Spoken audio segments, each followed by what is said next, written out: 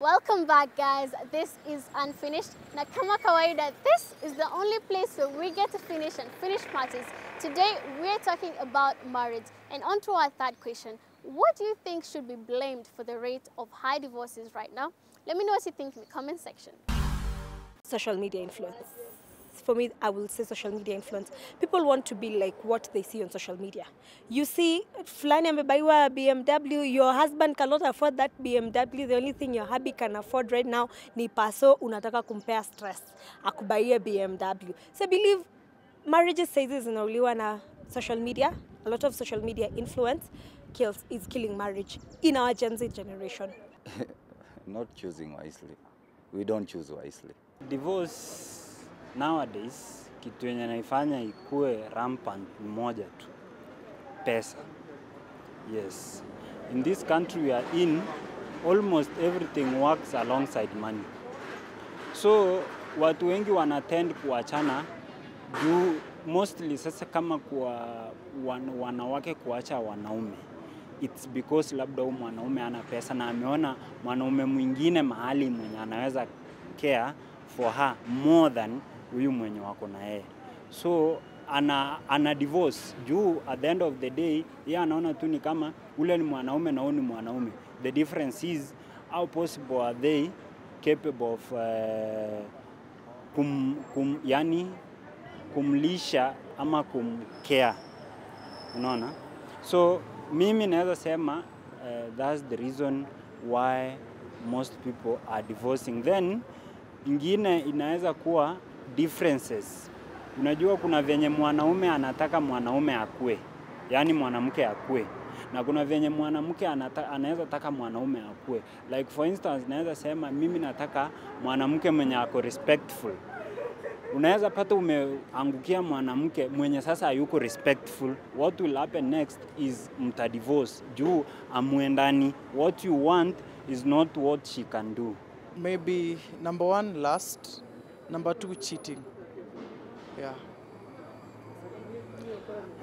Lust in that a person has a wife, but you see maybe you're having other concubines out there. And you know these streets are dirty. I think ni kukosa kutosheka. Watu siku hizi hawatosheki.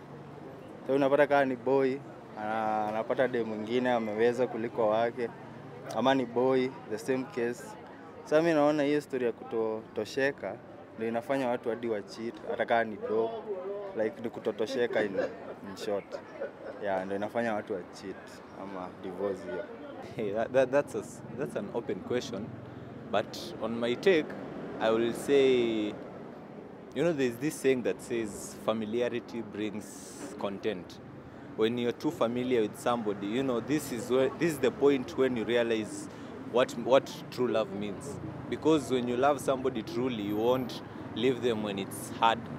You will stay with them even at their worst, you know. And there's this song that says, "Be by my side when I'm at my lowest." So these are marriages that were built on money. So I believe something that contributes to marriages ending is you stay with somebody, then you get too familiar with them, and when things get worse, you leave, because I think the main reason is money.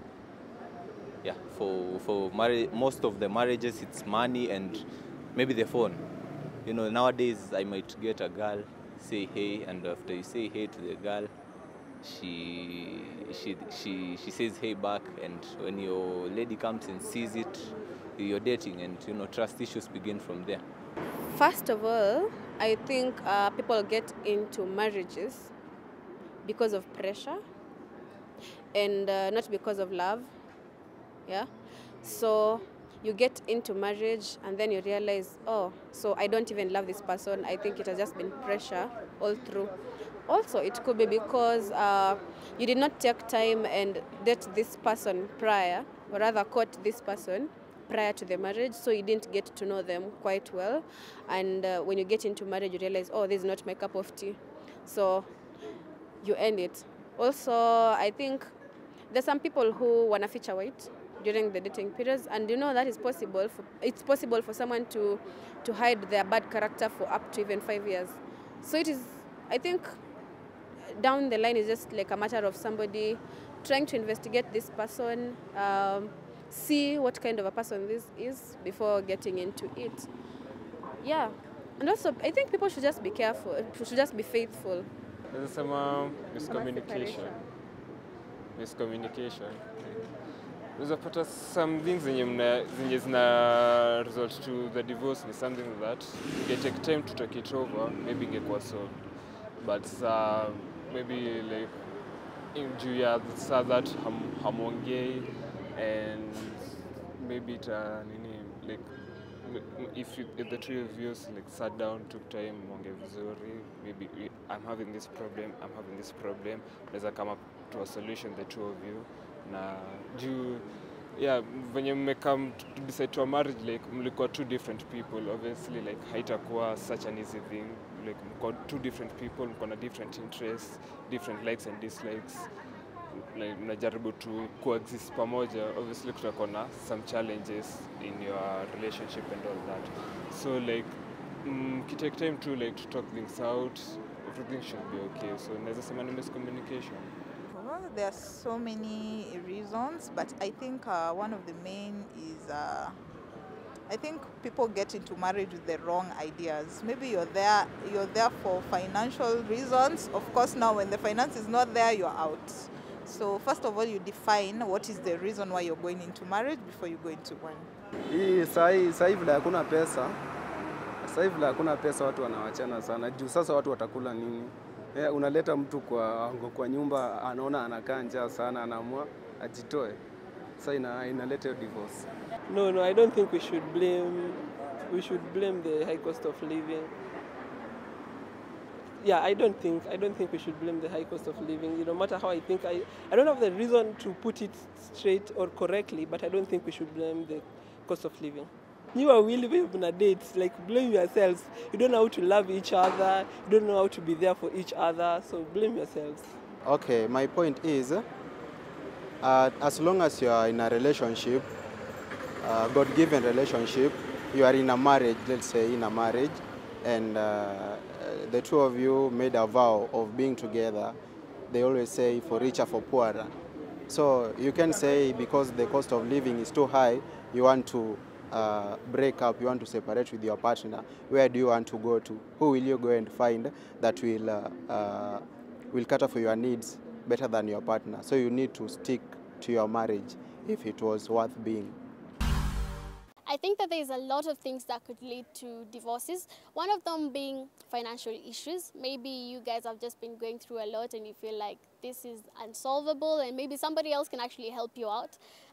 We have infidelity, lack of proper communication, and also the fact that maybe you rushed into marriage and you didn't get time to get to know your partner very well. Then later on you realize they were not exactly what you thought they were. Which takes us to our fourth question. Do you think Kenyans should embrace marriage contracts? Let me know what you think in the comment section. Marriage is not a contract. Marriage is something you give, like, marriage is your life. You give someone your life. How can you say it's a contract? I don't believe in contract marriages. Me believe that nimekupenda, umenipenda wholeheartedly, wacha tuingie, we make it work. No, we should just change. Why should mbona tufate tu vitu za wazungu? Hizo za wazungu huko, we Africans.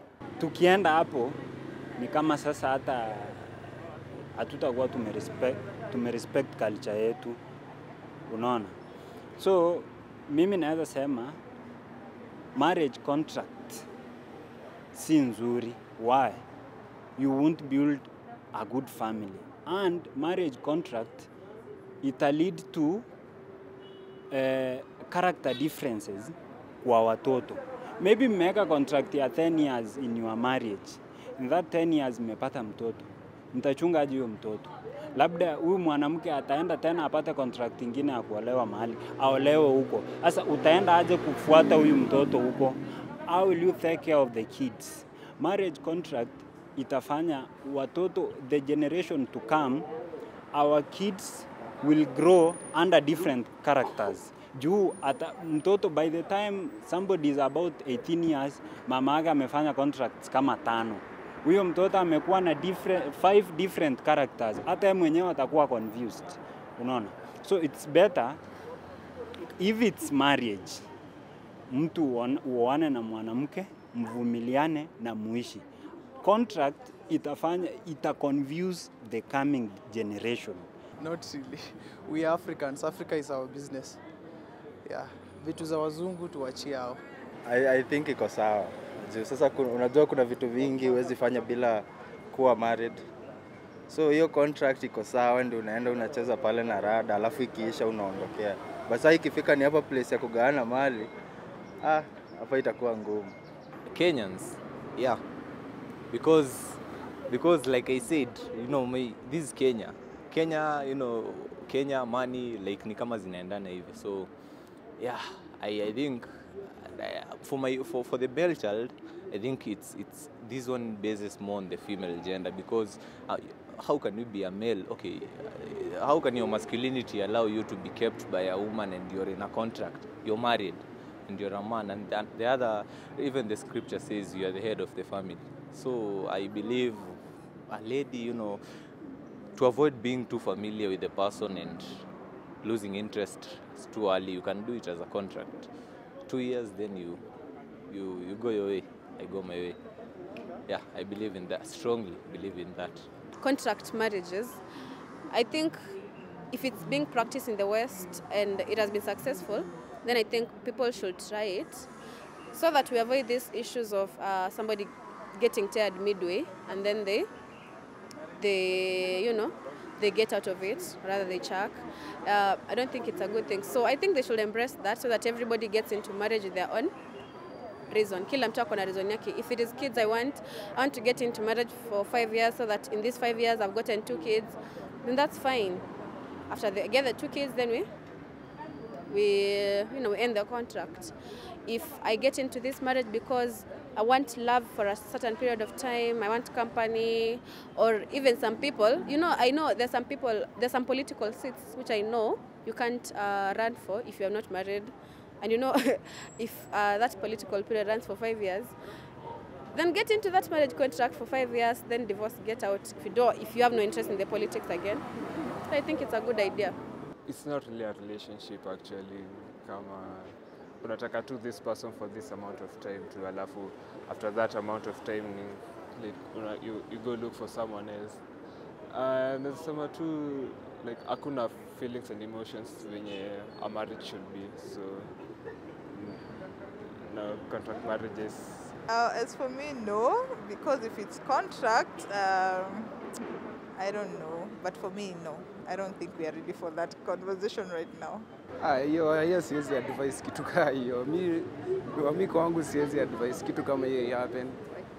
Sasa unaezoa contract 2 years ishe umezaa na mtu alafu tena uende wewe mwingine. Hiyo ni tabia mbaya. Ikifika right time, kama ni ngumu achana naye, si must. Yeah, si must. Unaweza kaa hivyo single na maisha ikuwe poa. I don't think we should reach to that point yenye tunaweza tunani contract marriages kama movies. I believe that should remain in the movies. The contract marriage, like, we should not embrace that. No, it's not necessary. Okay, you know, as Africans, we had and we still have our values. So when this Western regime came, we find that now the Africans want to embrace Western culture. So I don't think it's necessary to have this contract marriage. When you marry someone, when you find someone to stay with, you need to be it needs to be for a lifetime, not for contract, because that's not necessarily marriage. Maybe we can say it's a date. It's a date for a period of time, not a marriage. Yeah.